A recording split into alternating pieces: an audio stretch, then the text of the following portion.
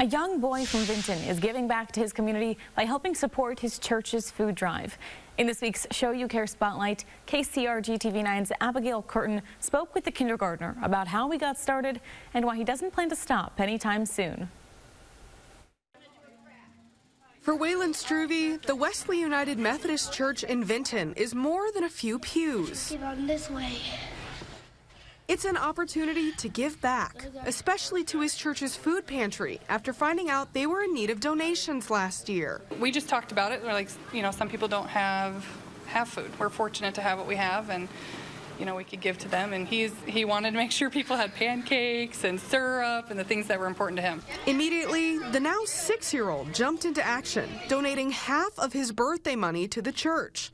And this year, they've been able to collect a record number of food and donations. This year, we had 365 items, non-perishable stuff, yeah. So we made several trips to grocery stores, and he likes to do the self-checkout, so he did it all. But Waylon's efforts don't stop there. When the church passes out all the food, he has the important job of pulling the carts between each room, and he says he has no intentions of stopping. That's my job forever.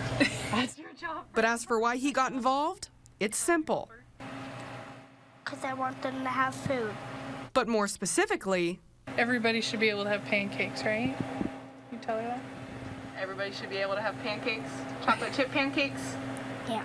Making sure anyone in need has food this holiday season.